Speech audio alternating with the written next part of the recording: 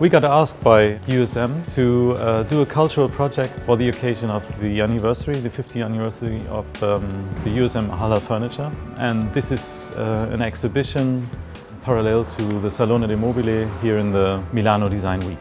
This show is not intended on very large public, and I think it's more on the artsy side. So this is the kind of shows that I actually like and I hope to see in festivals. What is interesting is that we are still puzzled by this relationship, that we live in two worlds in a way. We live in the digital and in the kind of very physical world. And I think that is something that this project shows in a very nice way and in a beautiful way, with objects that kind of translate this back into our real world. It's like fast forward, and you know, everyone is doing the same right now, I think, and it's something special. I like special things, so that's what I'm here for. I'm super interested in systems in general. How do they work and function? And there are a lot of different ways of looking at that, as you can see in the exhibition. So what I asked each of our three speakers today, how and why they can be seen to use alternatives in their work. Once you actually start to bring an alternative to yourself, you start to use this alternative in a certain way. So it's not just about it was to think about not just about the comfort, but really how it can move me to think in different ways. The exhibition is interesting. For me, it's very aesthetic. It is interesting to look at. It is interesting to, it is quite surprising. It's a great exhibition.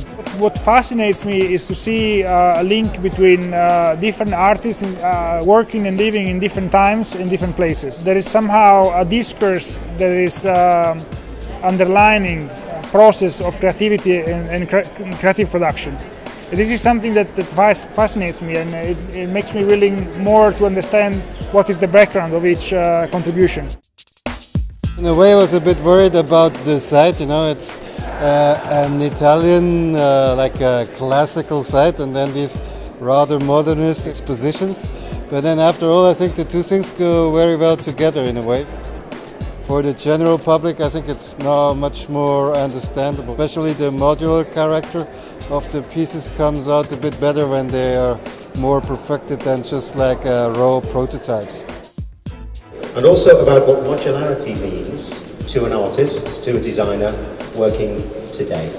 I'm very impressed actually from the exhibition. I really like the mix of very theoretical conceptual work in the combination with some more fun and quirky things like Les did. So I think that's a nice mix of projects.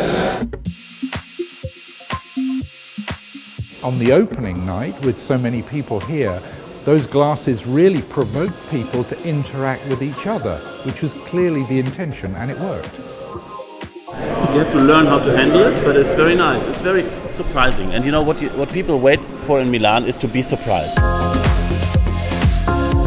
So I'm here looking what's going on, what's happening nowadays. I'm very satisfied that they really are focused on the present and doing things like this. This is today. You know, we can't all be individuals. There's too many. We're too tightly packed on this planet. So we have to find, in a way, a modular way of having freedom within a system that's reproducible, that's usable, that's recyclable, that's sustainable. And I see a lot of parallels there, and I see a lot of that kind of thinking here.